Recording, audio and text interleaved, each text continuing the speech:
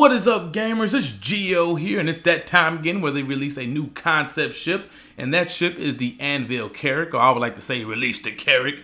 Now, what's funny about this ship, what Ben said, is the constellation is more the Millennium Falcon, and then this ship is more of the Voyager. So that lets you know that this ship is hands down made for exploration. This is going to be the mother of all exploration ships as of now. So if you have a Constellation Aquila, I would definitely trade it or melt it for this ship. It comes with LTI.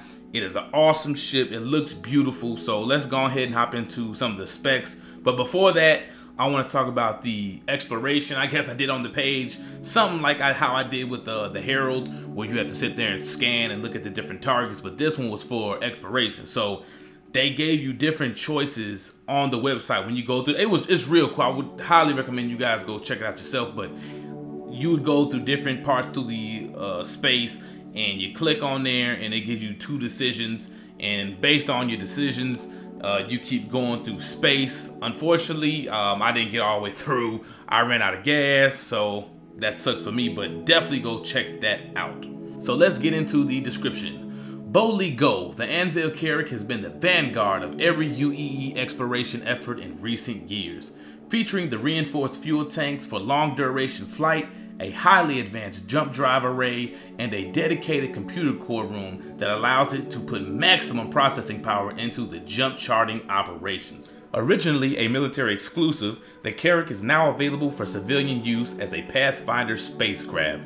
The ship features onboard accommodations to allow truly self-sufficient flight, including a crew medical and repair facilities and a mapping-oriented sensor suit capable of always charting a route home. So from what I just read, this ship may be my favorite second ship in the game because, one, I love exploration, and this ship is dedicated to exploration. It's one of the things I used to do with Mass Effect all the time, just to go explore a whole bunch of planets, and that was always fun. So I got that. Then it has a repair bay and a medical bay, because now they got ships coming out in the future that I don't have to buy no more because it's in this ship, because I didn't want to be a dedicated medical or dedicated repair ship, but I have that option on this ship. Even though it may not be the master at it like those ships, it's still a feature there that I don't have to go and get from the other ships. So I would love to see how that's going to work out. Now I'm going to go ahead and hop into some of the specs. Now some of these are not set in stone. It could change, so keep that in mind. Like a long time ago, the Carrack was actually smaller than the Constellation. Now the table has turned, so it actually got bigger. So really a lot of the ships, they've been getting bigger and better, so keep that in mind. Focus, exploration, length 123 meters, mass 180,000 kilograms, max crew 5, cargo capacity 0 freight units, primary engines 2 TR6s, maneuvering thrusters 14 TR2s, and the additional equipment that comes with this ship is a scout ship and a rover. As you can see, this ship has it all. I mean, you got the scout ship, you got a rover, not to mention the probes that you can send out, so you don't have to put your crew at risk, almost like how the Empire did the Rebels on Hoth.